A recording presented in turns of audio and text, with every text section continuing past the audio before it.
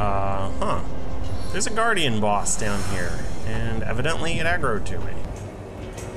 I legit don't know how to do damage to this dude. He's resistant to everything.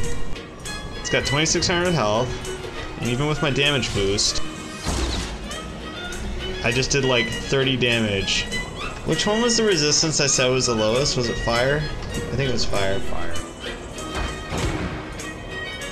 Oh man. I feel like there's gotta be some kind of item we were supposed to pick up, or spell or something to deal with this. Probably.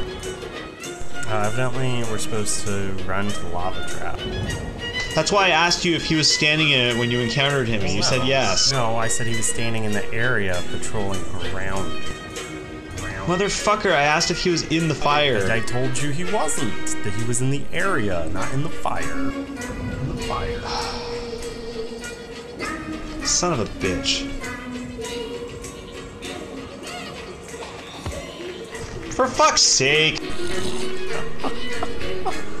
Oh, evidently nails plus boots give you slippery. You son of a bitch.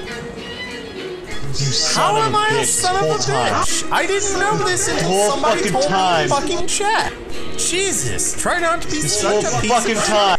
You could have made us some fucking anti-slip boots, and instead you're like, her nails are useless, I'm gonna put them in the bat and shove it in my dick. Fucking hell, dude. Okay, for the record, I never made a nail bat. We need him to walk into that, right? Yeah. How do we do this? We didn't get that far. Time to go back to plan A. Yo, what if we cast one of our summons in the fiery place? He's not gonna be like, oh, Mr. Skeletal's over there? I should walk over there. I love Mr. Skeletal. He might. Dude's been running around like an idiot the whole time. Alright, we'll cast Mr. Skeletal over there. You were the one who was like, you should summon Mr. Skeletal on the fucking thing, and then he'll be like, oh, I should go to Mr. Skeletal. Oh, I'm retarded. It still might work. And then you fucking brought the skeleton over to him.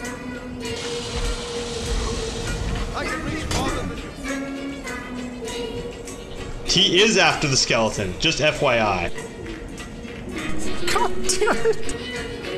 And because it floats, it doesn't activate pressure plates. Oh. Fucking kidding me?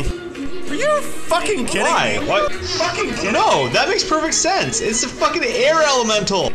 For an air elemental to float, it has to exert some sort of downward pressure. What if it doesn't weigh very much because it's made of air? Shut up. Does this mean the air elemental will float over the fire? Yes. Hey! I have another plan. This one's even better. You're not actually gonna do it, are you? Don't fucking... Oh, you chode. You fucking chode. What else are we gonna do, Exor? What the fuck else are we gonna do?